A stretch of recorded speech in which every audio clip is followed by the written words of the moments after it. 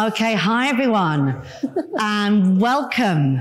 Welcome to Solutions House 2024. Woo! Thanks, guys. So thank you for taking the time to be part of our third annual Solutions House at Climate Week. This is a space created by Futera and Google, an exponential roadmap. And for the first year, we've had the Sustainable Entertainment Alliance join us as well, come on board as a partner. So an enormously warm thank you to all of our partners who've made it possible to put this on. Now, the motto of Solutions House is answers only. And the problems we face are significant, but they are widely discussed elsewhere. So in this panel, in all of them, we will be really focusing on that. We have 3 days of incredible programming. We have films, we have storytelling, we have non-boring accountancy frameworks. We've got leveling up on corporate action. So again, thank you to all of our partners. Now, this is the first year that Solutions House has graduated from the Futera office. So this is our fabulous new venue. But the same deal applies. If you need any help, Futerans are here to help you. And Taggart the dog is here, who was, as I say, the star of the show last year. There are no fire alarms scheduled. Please follow exit signs if you do hear one. This session is live streamed and recorded, including the questions. So if you ask a question, and we encourage you to do so from the floor or from around the world, then you will be part of the proceedings. We've got 2 hashtags, Solutions House NYC and Climate Week NYC. So please do feel free to post and share. Now, I'm Lucy Shea. I'm the CEO of Futera. I'm a trustee of Futera Solutions Union, and we work day in, day out on big solutions and storytelling around climate. And that is why I am delighted to introduce this next panel, which is around the video gaming industry and how we can reach 3.3 billion people on this. And I'm going to pass to Sam Barratt, who's the Chief of Youth and Engagement at UN Environment Programme, to run the panel and take us away. So Sam, thank you so much. Great. Thanks, Lucy. Good morning. It's good to see you all online and in the room. What we wanted to do in the next 50 minutes is just to introduce the journey that we've been on for the past 5 years, where we have learned and where have we kind of really grown and what have we learned that we need to improve on. So today is quite an important day for us. This is our 5th year anniversary since we started this, and we also have 2 of the people that helped found this sitting alongside us on the left of me. So I just want to introduce the panel briefly. So first we have Lisa Pack, who is the head of operations for Playing for the Planet, and she used to run a lot of the planning for Wooga, one of the big studios in Germany. Then we have Mathias Nørvig from SYBO, who's the CEO of the most downloaded game in the world, Subway Surfers. And then we also have Dr. Trista Patterson, who has co-founded Playing for the Planet from more than day one. She and I have worked on this for many years, and she's now the Director of Sustainability at Microsoft Xbox for Games. And she's also in the Time 100 Top Green Leaders as well. So it's great to have you all here. So thank you for coming. What I wanted to do is maybe just do a quick introduction. So this is the panel which I've introduced. And I'm just going to run through a little bit of context to start this off. There's a bit of sound feedback, which is something I hope we can fix. But the first thing to say is that the industry is big, and it's probably the largest entertainment medium in the world, and the numbers are extraordinary, and they outcompete film and music in many cases. But what I think is fascinating about this is the size of the audience, but it's not just the scale, but it's also the audience is within a medium which can be incentivized to make different choices, are socialized to work together, and can do things in a way that I think other entertainment mediums don't have the capacity to do. So I think the games medium is special, it's unique, and it's got an incredible potential. We started this in 2019. UNEP facilitates this initiative, and so far there are 49 members. You can see many of them here, from China, from India, from Africa, but also from Europe and North America. We have many people from many places. And there are a very simple set of goals we have. One is to decarbonize and reach net zero, use the industry to engage people on environmental themes, and innovate through special projects.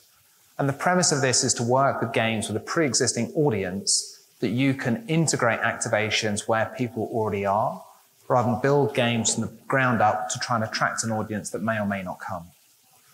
So decarbonisation is something we spent a lot of time on, thinking about what is the unique complexity of hardware, software, where do the boundaries stop and start, and to really work to provide tools to the industry to really go on that journey, to set a net zero pathway where they can understand, measure, and reduce their emissions. And also you'll hear from Lisa about the Green Game Jam, with all the work we've been doing to inspire actions in games. And so what I think Playing for the Planet is a community of practice where we try to lead the way, help people learn and level up. And the spirit of this is really about creating a group of practitioners that are happy to learn and share and work together.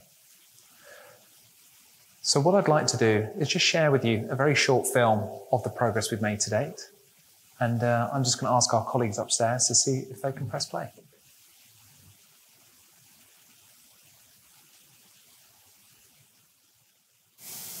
I think one thing that people don't easily understand about the gaming industry from the outside is how important the spirit of connection is to the industry. And that, for me, in terms of the superpower of getting anything done or bringing it to scale or making something viral and contagious and making it grow exponentially, is the power of human connection. The gaming industry is a shocking mix of some of the most creative, artistic, but also extraordinarily technically adept creators that I've ever encountered. The kind of electrical engineering that people do behind the scenes to maximize the efficiency of devices and create experiences in the human realm is unlike anything I've ever seen. And so for that, when I think of the fact that it was 5 years ago today, was it today? So happy anniversary, guys. 5 years ago today, we started the Playing for the Planet Alliance at UN General Assembly. And when I think back to those nuggets or that twinkle in the eye or just a inkling or a suspicion that we might be able to do something with the gaming industry. Again, at that time, it was very off the radar. It was not a valid way. It was certainly not endorsed by the UN as being a media element. It wasn't viewed as an aspect of valid engagement. All of those 3.3 billion gamers are effectively, in terms of the people that they represent, had been effectively off the radar from one of the most important mechanisms for communicating about environmental change, but also activating people to communicate and connect and create, and also find ways to gamify the problems that they encounter, the different ways in which they might approach solutions, the way they might join together, the way they might fundraise, and activate each other in creating new things. We were told it was virtually impossible to bring gaming to have the kind of validity that it currently has in the UN, thanks in great part to so much of the great work that Lisa and Sam have been doing, and the whole rest of the Playing for the Planet team. But we've come so very far, and that power of engagement is something so extraordinarily strong that I'm really excited. We've got another video from Microsoft that we can share for you, talking about the full way in which that power of connection is engaging people all through the life cycle, and hopefully we'll have the sound here to be able to play that for you. But in celebration of our 5-year anniversary, and also looking back to when we established sustainability at Microsoft, I'm really proud to share with you all of the impacts of that human connection amongst our workforce to bring down emissions from use phase emissions on console. To date, and I'm only talking about the data that's included in the Microsoft sustainability reports that have already been published, but between fiscal year 2020 and 2023, we have prevented 1.2 million metric tons of emissions going to the atmosphere. So that's not carbon credits, that's not renewable energy or anything like that. That's purely from connection and empowering game creators to game their code, or to green their code, to reduce the energy consumption without affecting any game performance. It's completely unnoticeable, even to the studio's own artists. And also to empower, through connection, our gamers to opt into energy saver mode. So that's a shutdown mode that reduces power when it's on standby by 95%. And to do things like carbon aware and also active hours. So that allows all of the downloads and uploads on the console to happen at a time when renewable energy, where the console is located, to be most likely to be drawing on renewable energy, again, without disrupting experience. So when you look at that 1.2 million metric tons of emissions prevention, according to the EPA, it's the equivalent of about preventing 3 billion car miles worth of emissions from going to the atmosphere. I'm really proud of that because it took the power of connection across our whole workforce. And with the way in which so many companies are looking at their sustainability commitment, there's a really important activation point when we look at the power of connecting our employees to see the possibilities that are right underneath their noses so that they can do what they do already best, but optimized for climate solutions. So I really think that that is the superpower of the industry.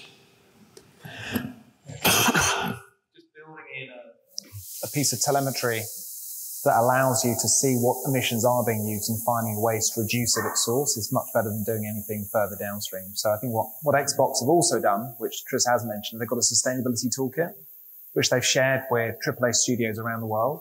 So this IP and this approach can be shared and picked up by many. So there's a real generosity, I think, coming through in the industry that's quite different from other things I've seen, whereby people stumble into things that unlock huge opportunities for emission savings, and that's shared with others so they can build off that as well. So I think that's something that's quite special that I've come across. Thank you, Trista. Just going to move to Mathias now. Just on Subway Surfers, how many people have played that game in the room? Quite a few of you? Okay. Well, it's the most downloaded game in the world, so I think a lot of others have as well. So Mathias, just you've been working with us a lot on this, but what have you learned around the interest from players in sustainability? What have you been testing? What have you been exploring? What have you been learning from your experience? First and foremost, happy anniversary. I think it's been a fun ride to bring more companies into the Alliance and do the work we're doing now. With Subway Surfers, we're having a very diverse both roster of characters. So thinking a lot about diversity, inclusivity, you can be who you are, you can love who you do, and we do a lot of campaigns in-game and have always done it. I think what we're seeing is that gaming still has that connotation of being teenagers in a basement, but the 3.3 billion, you only get to that if you include those playing Sudoku and Word Feud and puzzle games in their day-to-day. So we reach a lot more people than just teenagers. With Subway Surfers, we span from, I would say, the 5-year-old to the 45-year-old. People having a break. It's a game you play 20 minutes on average a day. We can see in our numbers. But what we can do with those 20 minutes is put something inside the entertainment so it becomes more purposeful. And we do that by thinking, how can we sprinkle things that don't scare away people, but increase their interest or awareness in topics that we believe they should be discussing. Whether that's Pride, we do that for the Global Pride Month, or whether we just completed a 3-week campaign of what is your country's best veggie sandwich? And having that as a topic meant that people start discussing eating more plant-based. We're not force-feeding anyone that they could not enjoy some meat, but we're just suggesting that there was an alternative that you at least should be discussing. We've had the same with with windmills and solar panels in the game. We don't expect that people play the game casually and then immediately invest in new energy delivery to their home. But we think that there will be places and families that haven't discussed that actually start discussing it. So reaching 150 million players every month comes for me with a huge responsibility of what can we do so that we are proud of reaching those players, but also how can we see that the players are actually engaging with it. Some of our social posts that have the most traction are actually the ones that talk more purpose. And we see the feedback both in terms of the players enjoying it, but also from the employees. Back to Trista's point, the link and the connection between our employees to the fans matters a lot more. And I think that's also why for me as a CEO, because I really want this to be a CEO agenda for every company, I also believe that's a strategic advantage in the future, that more companies will have to have some more purpose built into their core product, not just a logo change once a year or post on LinkedIn seen by 1,500 people, but putting it into the product and therefore reaching, in our case, 150 million people every time. Wow. Okay. So that's a blend of the players want it, the staff want to push this, and you're committed to it as well. Just a quick follow-up on that is, are you getting any pushback from players? Are they saying, we don't need this in our games, leave us to play what we want to play? We've been downloaded 4 billion times. So I know half of those are probably reinstalls, people getting new phones. But that's still a lot of people that have tried us or have played us. That means that we're also played by people who don't believe that this is a real issue. We're also played by people who hasn't understood it yet. Some might disagree, some might not just have understood it. But that means that we promote it, knowing that there will sometimes also be backlash from players who say, now you're politicizing. And we don't believe at SYBO that we're progressive, neither in our sustainability, inclusivity, or diversity agenda. We believe we're humanistic. So the better planet should come as a result of people realizing that we are here together and that it doesn't matter if you're from Denmark or US or anywhere else in the world. Humanistic. Okay. So just building on that solutions theme in Solutions House, Lisa, one of the key values that a lot of people talk about is collaboration and how people work together. You've been running the Green Game Jam for the past 4 years and learned a lot about how studios are willing to share and work. But what are the 1 or 2 things that most impressed you? I think over the years, it started off with, I think, 11 studios, and it went to 27, 40, 42, and we have a bit over 50 that are participating in the Green Game Jam now. And every year, there's a very nice balance of returning games and new games that join into the Green Game Jam, which is really nice to see that both studios who have created these, what we call green activations in their games that I would say 99% of the time have nothing to do directly with climate and the environment, continue to do these things. So I think that's very special to see. And since the industry is actually very competitive, when it comes to this topic, a lot of people are willing to share best practices, look at different ways how to do things. And the amazing thing really is that for all those games that participate throughout the years, none of their green activations is the same, but every year they work towards the same goal. So, for example, last year we had 3 different wild species, the harlequin toad, the manta ray, and a snow leopard, which appeared in 40 different games that had nothing to do with any of these species in 40 different ways. And all of these games managed to collect or to raise over $700,000 to support organizations on the ground that that protect these species. So I think that's really, really special. And another thing, often we get a lot of feedback from within the studios that teams love working on this. And this is something that brings different people from within an organization that normally don't work together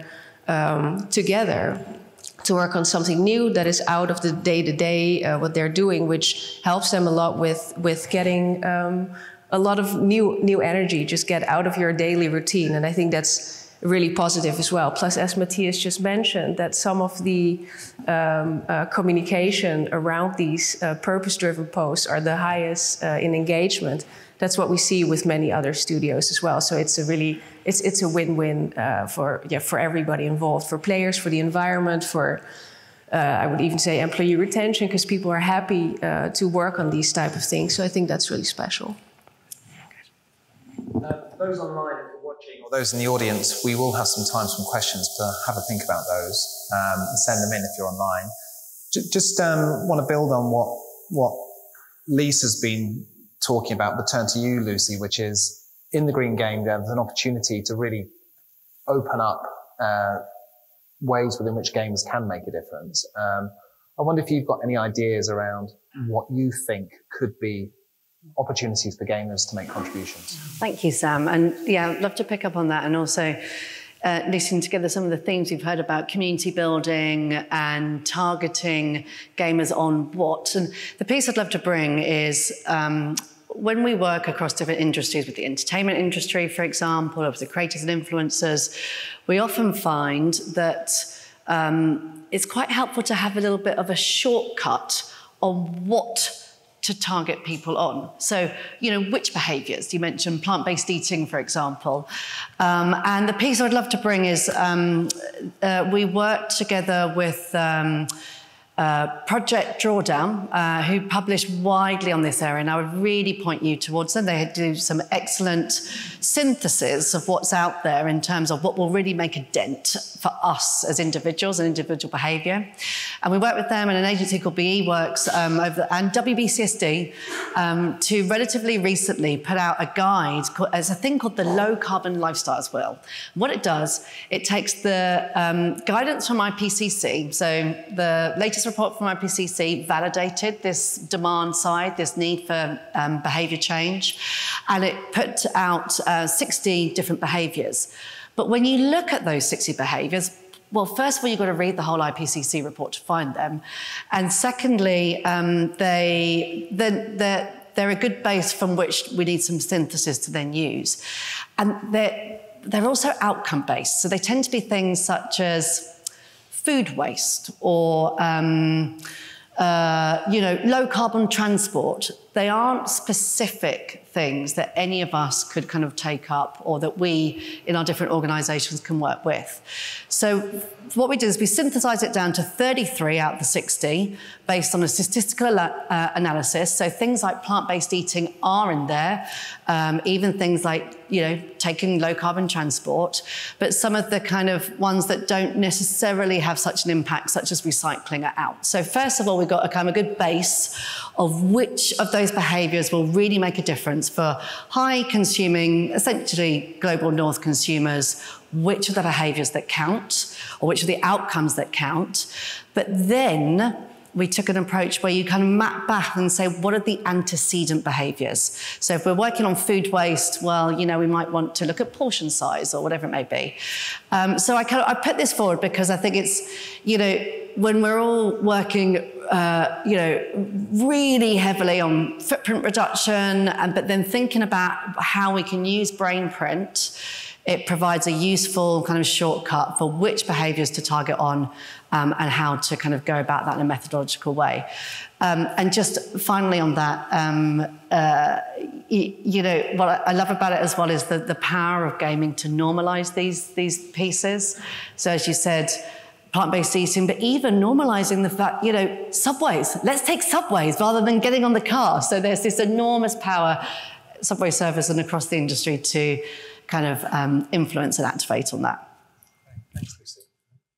I just wondered, Trista, if you wanted to come in on handprint as a frame that you often talk about, around how gamers can make a difference. And Lucy's been talking about the different choices that you could take. So Xbox has been talking about a sustainability handprint. Can you just tell us what's involved in that? Similar concept for sure. And it looks like we've got technical difficulties, so we can't share with you the video, as I understand. But the concept is, as we know, human activity has a negative impact on the planet. There are so many things that are beyond our control regardless of how we optimize, or that we just haven't reached those solutions yet. One of the really important concepts to think about is also, just as we make a footprint on the planet, we can also make a handprint, a positive mark on the planet through executing and empowering everyone to do more. And that concept for us, internal to Xbox, has been very engaging. That sense of everyone can have a hand in this. Raise your hand if you're interested in learning more about sustainability. Giving the entire workforce a sense of place and understanding that sustainability is everyone's job. Even though I direct sustainability in gaming at Microsoft, it is not one person's role. In fact, it's the job of that person to make sure that every single person inside the organization understands specifically what they can be doing in their own role in any moment in time, and be able to prepare them so that they can create the most powerful actions possible when the opportunity strikes, and to share that information with others so that they can leverage opportunities across an entire creation ecosystem. Everything from where you're sourcing the materials for which you build devices, designing right now, we're working with biomimicry, so learning from nature as model and mentor to design new products that are more environmentally friendly and also more circular in their construction and execution, to the place where the devices get into consumers' hands and empowering them to do more and better with their devices and their gameplay, the game creators themselves, as well as all the way through to the take-back programs by which we can bring devices back into a place where they can be responsibly recycled and turned into future materials for the next round. All these pieces are part of the handprint, and illustrating that to individuals has been a really powerful concept, so that we know we can't deny the negative impact that happens on the planet through human activity. We can doggedly continue to pursue as many different solutions as we can to minimize that impact. And at the same time, especially relative to the gaming industry, the solutions offered through the creative mechanism, getting more individuals to experience elements and scenes and nature visuals in photorealistic scenes in games, playing around with solutions, finding ways in which to build up scenarios in games where there's real problem solving with respect to the environment happening and helping to spur critical thinking. And also to use game-based environments to empower children, for example, to learn. Because one of the major things, and I know that you've been talking about this lately, Sam, about the green skills gap. So if we are to meet our sustainability goals, there is a major gap in skill sets that has to be crossed. And Microsoft is very committed to empowering the workforce in order to be able to meet that skills gap and fill it. And next week, this week on Thursday, we'll be presenting at Goals House a session joint with UNICEF and UNESCO on the latest release of an edition of Minecraft. They have at least 11 different climate models that are curriculum-based. They are free for use for everyone. And the one we'll be presenting on Thursday is an AI solutions base, which introduces GIS raster data to children and teaches them inside Minecraft how to work with GIS data and AI to help find where illegal deforestation might be happening.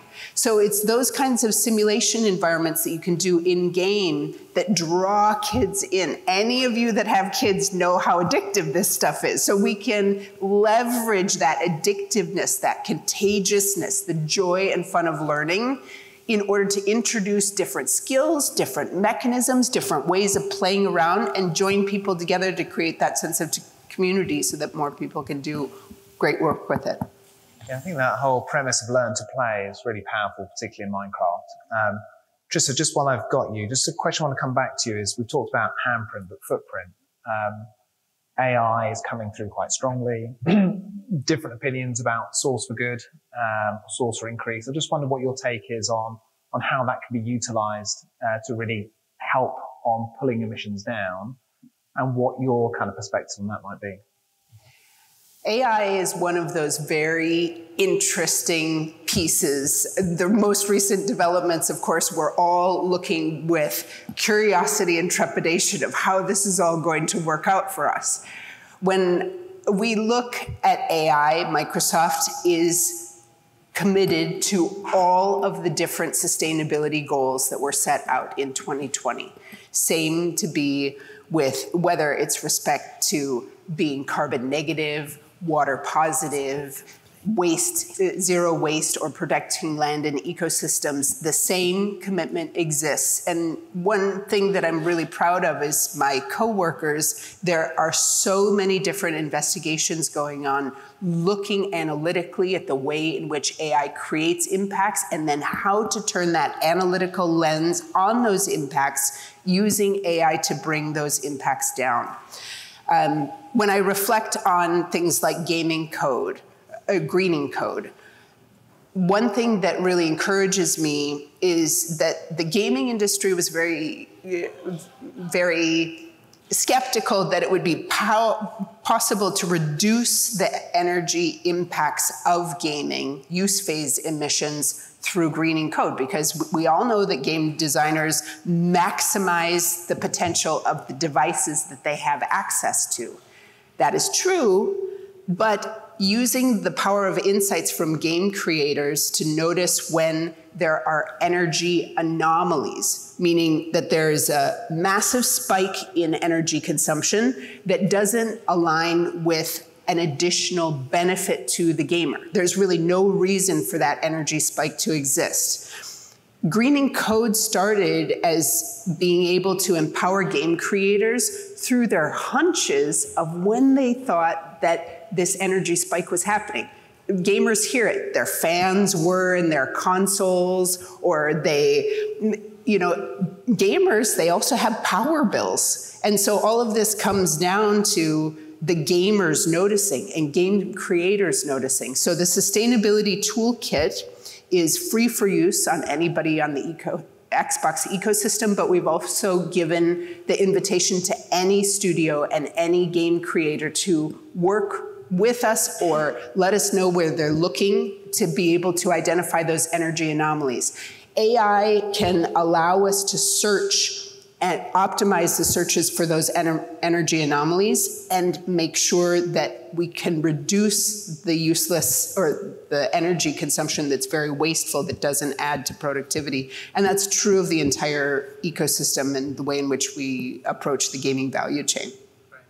And just one note to that is the collaboration with Epic on Fortnite led to a significant saving in energy by just taking out the over-rendered menu setting that didn't need to be playing as hard as it was on energy. And it's just noticing things that you can just kind of flick the switch in the back end and it just does remarkable things. So I do think what Xbox have started to notice is starting to change the culture. And it's when we change the culture of how people think about how they can do things that we can really start to make a dent on this. So just building on culture. I was just curious around the Green Game Jam, just with Lisa and Mathias. Just to get your take, it's got 50 very big games in there now, like PUBG have done all kinds of remarkable things over the past couple of weeks. And I just wondered what you've learned from the Green Game Jam and what maybe you think some of the big stories of impact are that you could share. So Lisa, I'll turn to you first. Yeah, but I think we've learned that everything is possible if you set your mind to it and you're willing to explore what you can do. As I mentioned earlier, we had the wildlife theme last year. The year before, we had forests and future and food as a theme, where we planted over 2.5 million trees as part of the activations from games. And the year before, we had forests and oceans with 100,000 that signed petitions. And this year, we're doing something completely different. We're trying to get 1 million players to take an action in the real world that supports the planet, which are focusing on food, waste, or restoration. So Subway service is focusing on food, and the other 50 games are focusing also on food or different things. And for us, it's really, this has been something completely new. We haven't been sure whether we should pursue this route because it's asking a lot from studios to ask their players and using different things and that they have been used to in the past 4 years of Green Game Jam.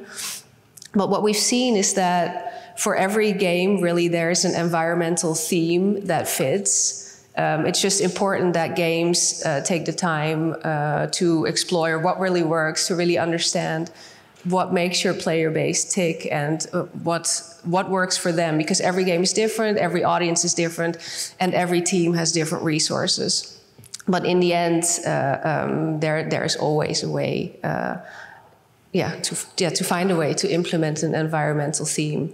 And I think that's something that we've learned over the years, that no matter what it is, studios will find a way. And with the Green Game Jam, what we do is we provide that theme, we provide the resources and the knowledge to help studios to be successful. And then from there, they go their own way. And it's amazing to see the creativity that comes from it. I think for this year, everything went live earlier this month. We don't have results yet on whether we'll reach that 1 million, but the goal really is to, as Mathias also said, to get people to think differently, to open up conversations that may have otherwise not been started. But we're doing a research piece connected to this year's Green Game Jam as well. And that report should come out in February next year. So really looking forward to see the outcomes of that.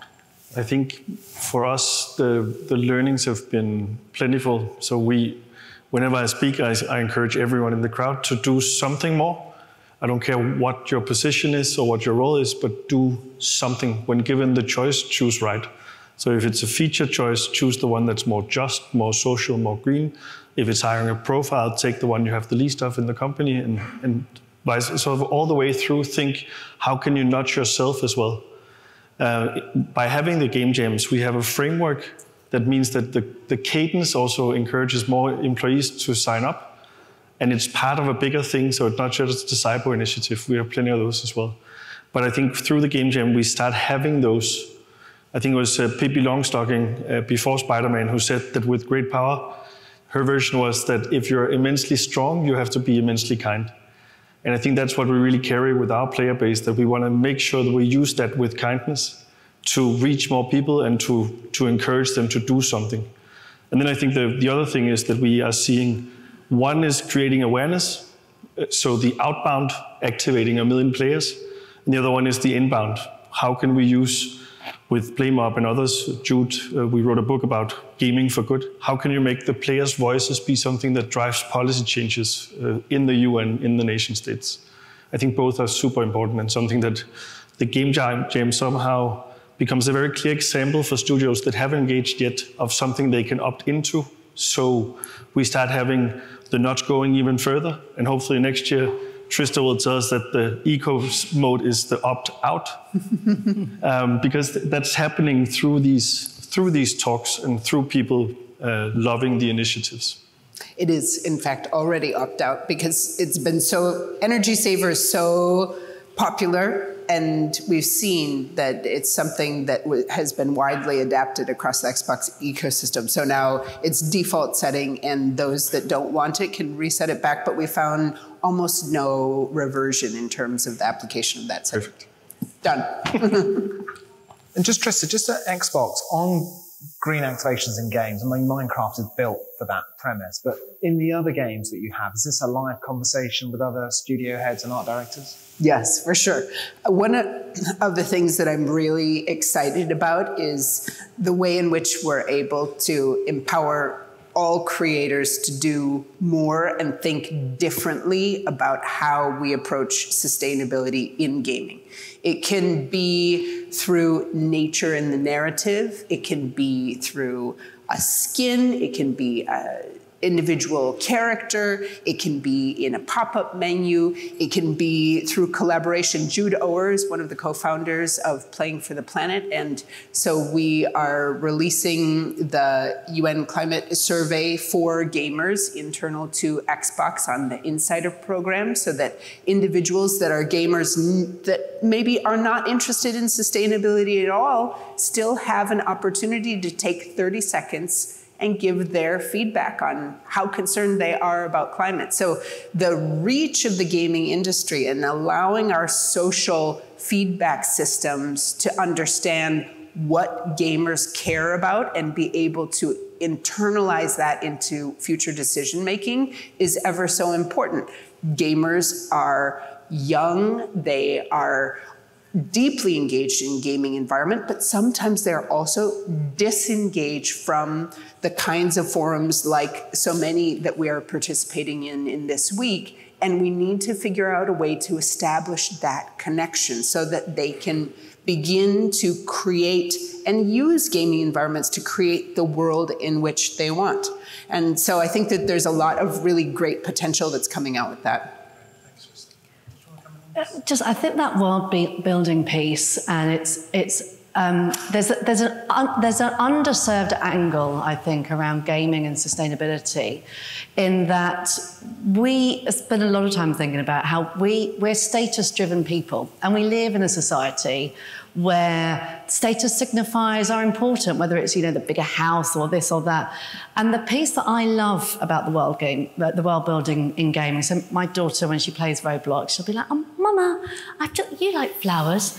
I've just built you this lovely house and it's got a greenhouse on the side. It's in the real world. This would be a very carbon intensive house, but I can enjoy it online with a tiny fraction of the carbon that would be associated with that real world status of the fire, So I just think that's a piece that, if you think about bringing everyone in, that's a really, I think, underserved angle for the for everyone to think about the contribution that gaming can make there in terms of status. Yeah, absolutely. We might have a question or opportunity if anyone wants to raise a hand for anything to the panel. So if you do, now is the time to raise this up. And we can play the video on the way out. And we can play the video, yeah. So I'll take one from the middle. Yes, sir. Hi, everyone. The panels talked about the efforts you made on the education side to the gamers, on the consumption of energy side as well. Can you share more about your efforts when it comes to Scope 3 emissions reduction in advertising? Because we know that various studies have shown that 3 to 4% of carbon emissions come from digital media. So curious to know if this comes into play for Microsoft or any of you guys. Yes, I can take that one. That's a really interesting area. Playing for the Planet has a working group on sustainability in marketing. So one wonderful thing about Playing for the Planet is that oftentimes as companies and studios are trying to tackle sustainability challenges, if you have to start everything from the beginning, it's a very high cost endeavor. If you come together in Playing for the Planet and you're sharing knowledge and recognizing that sustainability and climate is not a competitive sport, when everybody plays on this front, everyone wins. And so it's to our advantage to work deeply together across competitive boundaries. So the work group on sustainability and marketing is a really important work group for exchanging of information, people daylighting some of the challenges that they're having and figuring out a divide and conquer way in order to bring together that knowledge. That's one thing. Internal to Microsoft, we also have our new friends from Activision Blizzard King that have recently come under the umbrella of the Microsoft system. One of the great things about that is they also bring a really wonderful sustainability team that is super accomplished, doing a lot of projects that I had no idea about. And so there's been really great experiments and also the tying and quantification of the way in which marketing can, currently they have a wonderful understanding of that in quantitative form, and then also they did analysis on the best ways in which they can shift marketing and the use of data centers in order to make sure that that is the most sustainable as possible. So those results are not yet public, but that work has been underway for quite some time, and it's through the ecosystem and sharing of information between studios and companies, the sharing of knowledge, so within the Xbox ecosystem and across the Microsoft ecosystem, but then across competitive boundaries, getting all of that information out, publishing how-to guides to do all of this work is also a place of great leverage. And then I just want to supplement, because I think this is the strength of the Alliance. It's a huge topic and something that needs to be solved. For us as a small company, we're the biggest of the small ones or the smallest of the big ones. We have 200 people. We wouldn't be able to affect this. So the fact that Microsoft is doing huge initiatives that others can learn from, Tencent is doing great initiatives, and you have more of the bigger ones doing it, but because there's an alliance, we start seeing, so Matt Fisher, the head of the App Store, just did a category for green games. Google is doing interesting stuff on highlighting which games are working on it, and that means that we would not be able to say to our servers, make them greener. But being part of the alliance, we could say, look, we would like more of this, so it happens as a function of bigger corporates investing heavily and smaller companies being part of the movement. Great. I've got a flashing red light here I need to warn about. I think if you guys have got questions, we're happy to come and talk to you afterwards. That's okay, and just talk it through. I just want to play out this film that just summarizes all we've done in 5 years. So I'm really sorry for you two for not taking the questions, but we are tight on time. But if I can ask my colleagues upstairs on the left if we can press the button, and hopefully things work this time. Fingers crossed. There are over 3.3 billion players in our world today, but only one planet to play on. The games industry has a unique opportunity to help protect it. From the studios leveling up their environmental impact to the players of every generation making a difference through play. Facilitated by the United Nations Environment Programme, Playing for the Planet is an alliance of studios, publishers and other games organizations committed to taking action on climate, nature and pollution. Since forming in 2019, Alliance members have spearheaded innovations to reduce the industry's carbon footprint, developing, modeling and sharing best practices on decarbonisation in a spirit of collaboration.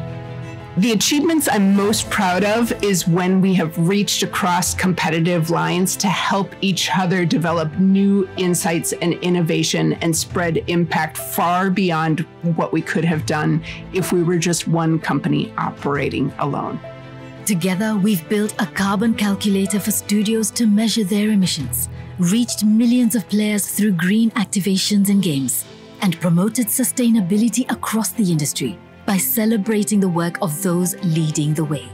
One of the things we were asked to do when we joined the Playing for the Planet Alliance was to use virtual reality to try to bring the message about climate change to our audience. And I'm particularly proud of that journey. We're now in the process of producing and about to launch Climate Station to the world. We've taken it to the various UN assemblies, and the feedback is phenomenal. So we really believe using this technology, we can help make a difference. Through Playing for the Planet's annual Green Game Jam, studios have engaged their players on a wide variety of environmental themes, planting over 2.5 million trees and raising over $1.5 million towards environmental causes in the process. The Mobile Green Game Jam, we've been visiting cities like Bali, Vancouver. We've had an underwater theme where we can show a greener, lusher world, but also activate the players to think about their behavior and activate them in real life. But there's more that we can do together. As the climate crisis continues to impact ecosystems and communities around the world, the scale and ambition of our action must rise to meet it. Hundreds of millions of people play our games every single month, and if you can raise the awareness for this important cause, even just a little bit, that's going to have a biggest impact. Games represent one of the largest entertainment industries in the world. Studios and publishers can harness their platforms for impact, telling stories that inspire people to action, mobilizing gaming communities into global movements, and charting bold new sustainability commitments for technology and entertainment.